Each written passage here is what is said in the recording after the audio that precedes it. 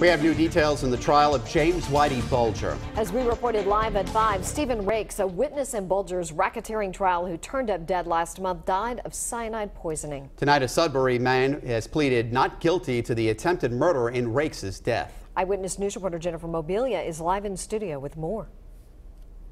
Authorities say they have solved the mystery surrounding the suspicious death of Stephen Rakes, a potential witness in the James Whitey Bulger trial. The district attorney says Rakes' coffee was poisoned.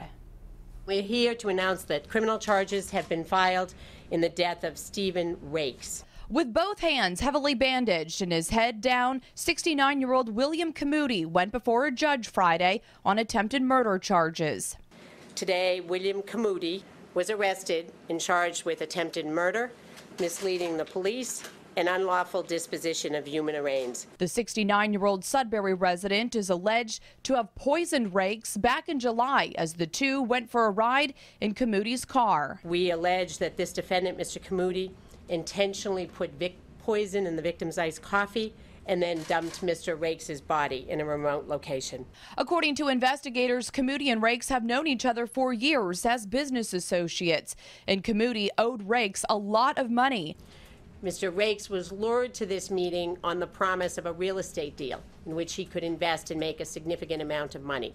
However, that deal did not, in fact, exist. Instead, prosecutors say Camuti put 2 teaspoons of cyanide in Rakes' iced coffee and later dumped his body. Camuti has a criminal history. In 1993, he was sentenced to prison and ordered to pay back $2.5 million for mail fraud.